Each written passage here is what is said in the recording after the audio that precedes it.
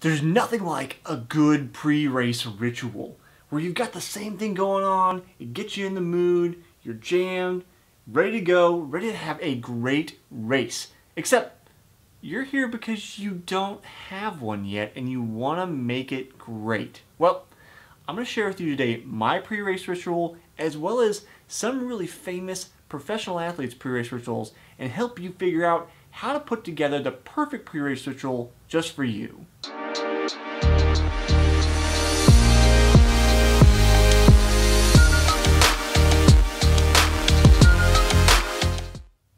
If you haven't been with me here before, I'm Jesse Funk. This is a show I call Runner's High where we talk about everything running every Tuesday and Thursday here on this channel. So if you love running, which I assume you do because you want to make that pre-race ritual, hit the subscribe button, stick around with me for future videos. So pre-race rituals are a big topic that come around pretty much every runner's life. As soon as you get around running and you've been racing for any number of time or you've been around a group of runners, each individual has their own pre-race ritual. When you're, at least I guess my experience was when you're racing in college, you often have a pretty similar pre-race ritual to your teammates because you're often all gonna go warm up together and then you're gonna go through your plyometrics and you're gonna do this and that. But there are often little adjustments, little different things that work for that person that may not work for somebody else. Me in particular, I'm not a big fan of music. I don't do that. But it is a huge component of some people's pre-race ritual, and that's something you have to figure out for yourself. So let's go through what does my pre-race ritual actually look like, as well as what do some famous runners and endurance athletes' pre-race rituals actually look like. So let's get me out of the way, because this is my show, so I'll talk about me first. My pre-race ritual is pretty straightforward. It's adjusted a little bit over the years, but mostly comes to a few strong components, and that is one, warm-up run. The amount of time has adjusted over the years, but from college on, it's basically been 15 to 20 minutes of running, 2 to 3 miles for me, easy running. Don't want to go hard, you're just going very light. I do by time rather than distance, because maybe one day I'm going to be feeling, like it's going to take a little longer to warm up, or I don't want to go quite as hard on that easy run. I know that sounds silly, go hard on an easy run, but just there's varying tempos inside that easy pace, or sometimes I just want to go a little easier. So 15 to 20 minutes of running. Then from there, I have stretches and plyometrics. This has changed over the years, what I've done. I had a plyometric routine that I used in college. I think I've shown in another video on the channel, maybe back in season 1 of Runner's High, the very first year. So subscribe, go try to find that here in a minute maybe. If we can find it, we'll link to it at the end of this video. But then I also do this routine now, given to me by former pro triathlete Barb Lindquist, who was kind of my swim coach as I got into triathlon there for a little while.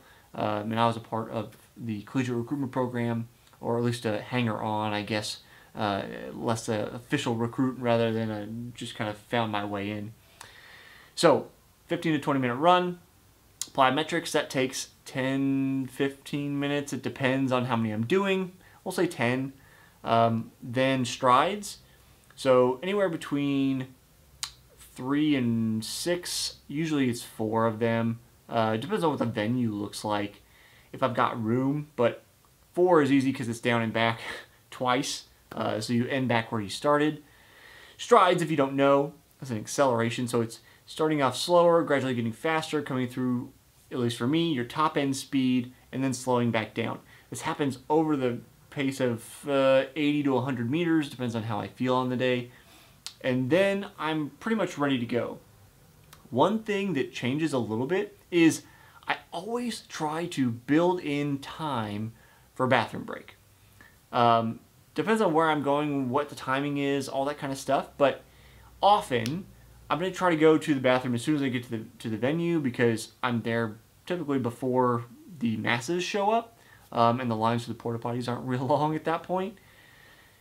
And then if it's early morning, I'm going to try to build in a second time because that's just how bowels work sometimes. You get running and things start moving. So If you know it's going to be an early morning race, maybe add in that extra time.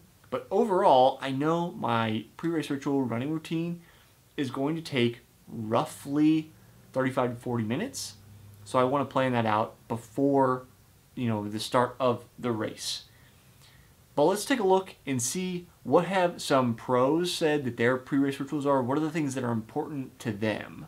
One component of a pre-race ritual that doesn't involve that actual warm-up, and I've talked about how to design a warm-up before in another video on the channel, but that, what I just mentioned kind of encapsulates the high-level overview of what I'm doing.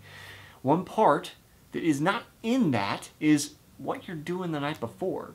And I've got here Gwen Jorgensen, who was the gold medalist at the Olympics 2016 in Rio. I want to pick on her because Gwen was actually recruited by Barb to the collegiate recruitment program and then brought through the program and successfully completed the program's goal of getting the U.S. Olympic gold. But I'll share Barb's pre-race ritual here that Gwen shares hers. Gwen says, quote, "I always travel with a rice cooker so I can eat my pre-race dinner and pre-race breakfast in the hotel room. In addition to allowing me to control the portion sizes and eat as I normally do, this allows me to stay off my feet as much as possible the day before a race."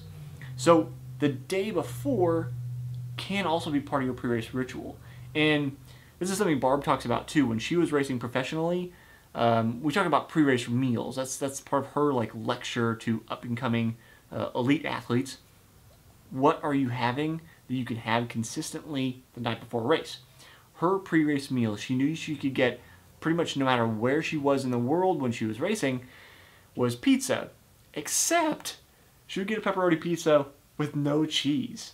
So she was basically eating bread, sauce, and pepperoni. And that was her pre-race meal, but that was her go-to. So you deciding what's the food that I can stomach? What's the thing that I can eat? In Gwen's case, so she has a rice cooker so she can make rice and whatever else she wants to cook in there. The thing that keeps her on her own schedule, that was her thing. Barb does pizza with no cheese. I like to do rotisserie chicken with mashed potatoes and applesauce. No corn, stay away from the corn. That's my pre-race, meal, and that's part of the pre-race ritual. But what have some other runners said? Let's dive a little bit deeper and see what some other people are doing for their pre-race rituals. Sara Hall does that thing that I mentioned I don't do and I don't like to do, but some people do, and she listens to music. So she says, quote, "I always listen to Lindsey Stirling's 2012 album." You don't know Lindsey Stirling, violinist, way better than me, so I'm not going to pull out my violin right now. She always listens to that album in one of the races and as she's warming up. Quote, "It's something I listen to a lot in training, so it puts me in that mode that it's time to go out and grind just like I love to do all the time. I don't have to be superhuman or do anything I don't already do.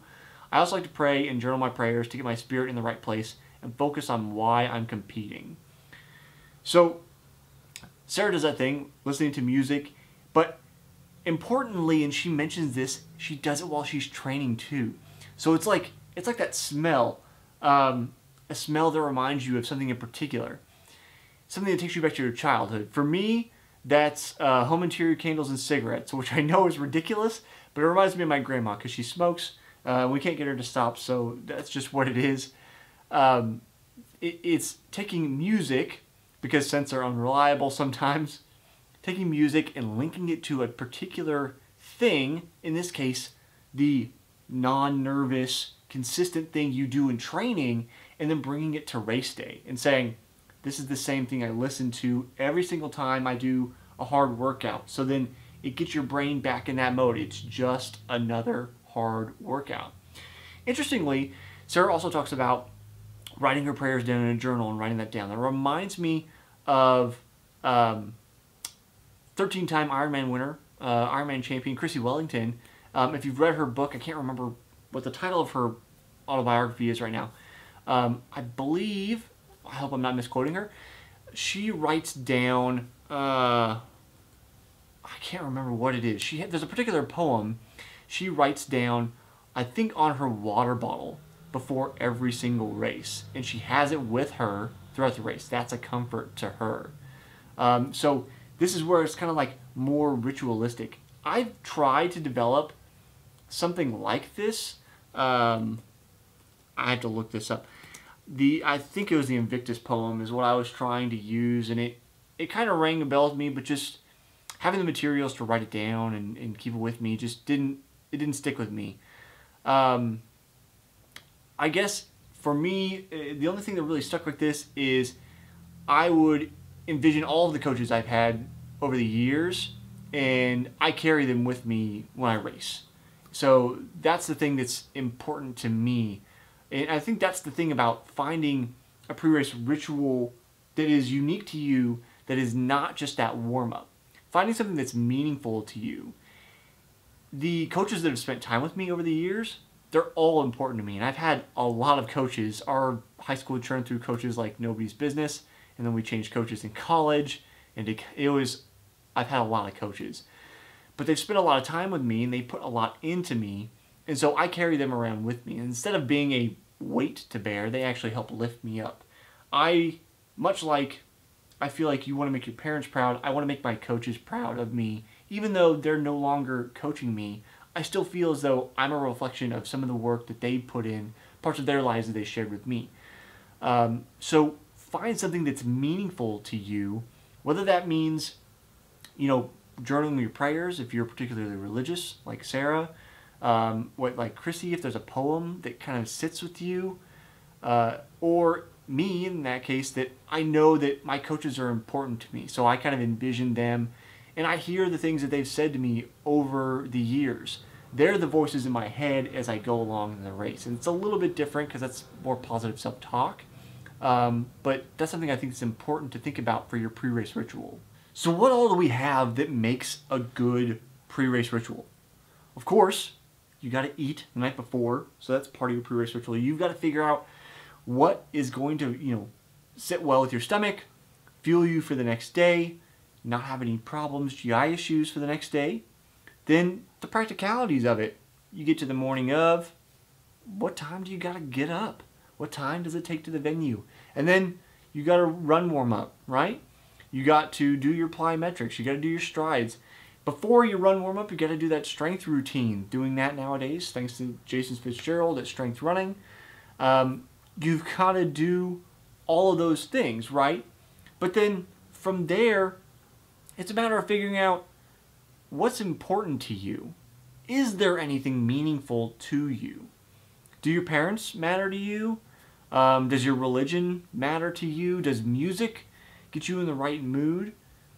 What is that thing that really connects to your heart of hearts and gets you in a good place? That's the trick to being consistent over, your career or all the races that you can do. You're going to have good days, you're going to have bad days, but having more good than bad is about consistency. Some of that comes through repetition, and some of that comes through doing this pre-race ritual because it helps with the repetition and gets you into that same place for performance. So what I want to leave you with is the thought that you can do all these things, but the thing that makes the pre-race ritual unique to you is finding something that connects with you. And that's not something that I can tell you what that is or exactly how to find it. But once you do, I think you'll know it because you'll feel it. So, if you're willing to share once you've found it out, please leave in the comments below. I think I and everybody else would love to hear what you do for your pre-race ritual. I'll see you next time on the next episode of Runner's High.